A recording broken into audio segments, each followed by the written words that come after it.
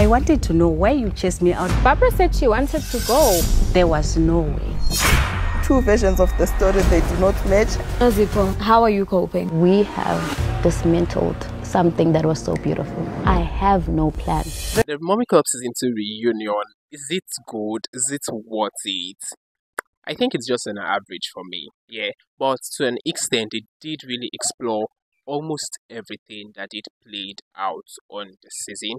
But one thing that I find not very interesting is the way that I think the second part, it's a three-part reunion. The second part dwell too much about drama and things that did happen on the second season, on the first season of the reality TV show. I'm like, why? Why do we continue? Why do they have to reference season one, season one, season one? It's as if season one never had a reunion. Like, you guys should have done better. You guys can do better.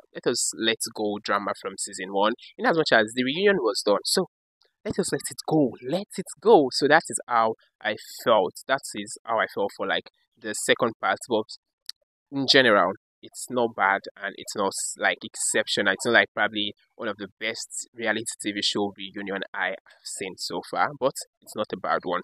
So let me start this conversation with Ratile first. Ratile seemed to be one character or one cast of the show that I never saw coming. In the sense that coming to see reunion and the way she was so apologetic, she was so calm, like Ratile. I said Ratile, I don't know why I keep mistaking. Not Ratile, I mean Miss Sande. Miss Sande seemed to be overly dramatic on the season. In as much as I don't really kind of connect with her at a very certain level, like very well. I don't really enjoy most of her parts or what she brought to the show.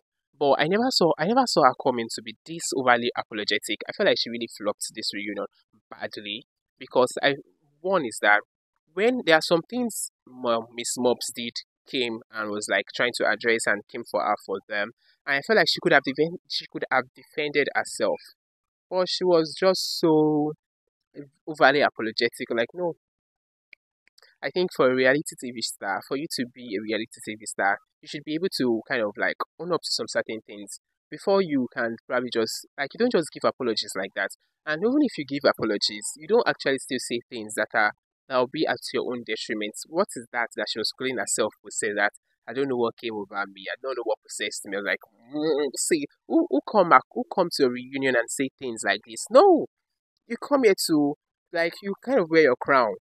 Like seriously, but I think I would like not be too hard on Miss Sande for all of this because okay, she's new to the game. Let us just give her that benefit of doubt. Probably if Showmax do renew her contract for season two, maybe she will do better.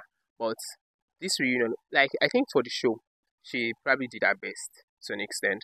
But for this reunion, I don't really like the fact that she was overly apologetic. There were some things that she was not even supposed to apologize to Miss Mops about, and she was just supposed to defend herself, stay like. But she just kept apologizing. Away from the apology did not even get me. It was too mad. But the fact that she was not like coming to even say things that are not so good about herself, saying she was possessed, like no, now you don't say things like this on a reunion. But I think it's very easy for us to say on here because we are not there. But it is what it is. Yeah. So moving on to the next is Miss Mops. Miss Mops seemed to shine, or she shined on this season reunion, like the very first two episode, because I think she was able to kind of come for the ladies and address a lot of things around her. But I felt like a lot of things that Miss Mops accused the ladies about and that got her screaming and shouting were not that. It was not as if they really did her that bad. I don't know. Maybe it's because I'm not really. I don't know if probably I am being biased, but that is how I felt. Like the way she came for Sunday, there were some things she accused Sunday. You know, the conversation about Sunday going to gossip with the other ladies. I felt like that is not news. Sunday going to discuss like, okay, Miss Mops told me this and this. I don't really see that as gossip, and even if it was gossip, that conversation did not warrant her shouting and screaming and having to like no Miss because I feel like Sanya could have just defended herself and like, oh, you had this conversation with me, but I went to have this conversation with these people because these are my friends. I like Ratile brought her to the show, so if she is catching up with Ratile about things she had discussed with other ladies, I don't think that should be an issue. And their conversation does not even seem malicious. Like maybe she went there to go and shame Miss Mops. You know, It was just her reporting something to her friends, and I felt like why is Miss Mops so angry about it? You already have this conversation with this lady, and this conversation about your house, it's no longer news. It's not as if it's something that is hidden from every other person. So like, no, so what is it? Why? Why? But Miss Mops did give us a show to an extent. Like she brought in the drama, she brought in, all of those things everyone loved to see on reunion of a reality TV show. She was, yeah, like she was very prepared to fight. So moving on to the next is Ratile.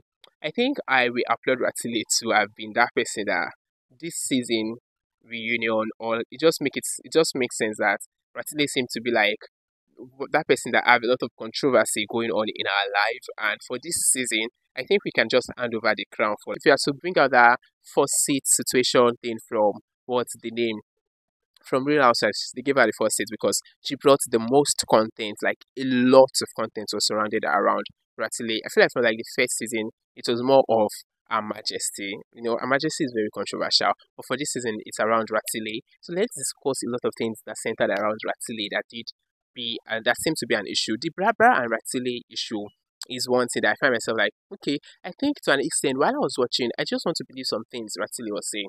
I wanted to believe, but I did not really think I did believe. Yeah, Brabra too seemed to be someone that have a lot of issue because if someone had actually done all of that to you, dismissed you and all of that, then she did call you to come and work for her. Then you went back. Why? Why? Probably maybe she was not able to get herself a job. Maybe. And but to an extent, I kind of find myself thinking that Ratile still have some love for Brabra because of how much her children still do love her. Because I think every other person could just move on and go and find any other person that they think could actually come and shoot with them as their nanny and probably give audience a show. Yeah, to an extent, I was like, yeah, she could do that, but I think she still has some love for Brabra. But one thing that just make me want to, I like believe that probably Brabra has more of the truth more than Ratile in this situation is the fact that Brabra lied to us at the reunion of season one that I said Brabra. Ratile lied to us at the reunion of season one that Brabra has gotten another job. She's now working. She's got a cutting job, which is lie. So I think that's just tell it all that okay, there are a lot of things Ratile is hiding. But I feel like probably the dismissal, like to me, it's not more of Ratile kind of thing. Like just check it out because Ratile still have some kind of soft spots for Brabra and probably like we love to have her and all of that.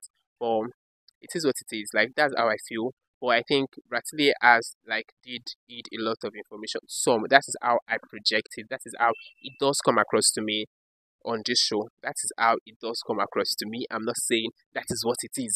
This is my perception because nowadays people are fast to take people to court. And at this point, I've not even gotten enough for myself. Talk about going to court for defamation of character or anything. So that is how I think it seemed to be because they seem like Ratile had actually lied to us the very first time about Brabra. But I really love how smart Ratile is. In the sense, and I think I tweeted earlier that Ratile seemed to be that person that is she's a good politician because she's that person that regardless of the conversation, how messy it is and all of that, she keep at steeze and composure. I don't know if that makes sense to you. Ratile just always keep that straight face and regardless of how the situation is, regardless of the conversation, regardless of how triggering it is, you Ratile really gets out of character. I don't know if you guys have noticed that about her. And that's a very commendable one for her. Like for someone to just like, okay, regardless of how messy things to be. So to an extent you get to find it hard to get her. I don't know if that makes sense to you. Or you find it hard to understand our plots, our moves and all of that. Like you guys do understand me. Then the Nunurai, I think Nunurai just seems to like she's very cool this season. There's not so much drama around Nunurai, and I understand that because there was a tweet that the host did read where she was like Ratile I said Ratile Nunurai and Miss Mops did not really give us so much this season. And for me too, I also felt like that with Miss Mops. I felt like Miss Mops was very careful with her comments, very careful with because Miss Mops that we knew or that we saw season one was messy and a pot steer and all of that. But I will not really blame Miss Mop for coming to play safe this season. I won't blame her because one thing is that we were complaining about how she was a pot steerer, how she was all of that kind of person season one, and now she's not being that person. Then we still like, oh, we want that person. So I won't blame her for being this like a very for playing safe. Let me say it that way, for playing safe this season. And yeah, I won't blame her for playing safe. Then Her Majesty.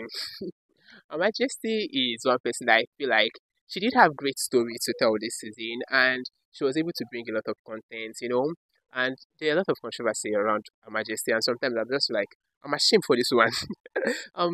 Because when they brought up that conversation about the herself and a child haven't gone to a club and all of those clips we saw like I want to discuss one thing about the host too is like there are sometimes that she kept dragging some conversation, she kept asking some questions that seem not very necessary, and she kept asking. So an instance is, I think the conversation started with Sunday. So Ratile was discussing Sunday that Sunday probably was in that situation where she feel like she needs to bring drama to the show, and the lady kept pushing that conversation, making it seem as if Ratile is not making sense, or Ratile is saying trash, or it's not someone is not supposed to bring drama to a reality TV show. In as much as it's a reality TV show where people need to see the original you, they need to see you for who you are for yourself. That does not actually take out the need to also bring to give the viewers of the show a show, to give them something to see, to give them something that will make them entertained. I just feel like this woman should have like let's go this conversation and move on from that. So away from that, I think I find myself not having so much to say about what's her name?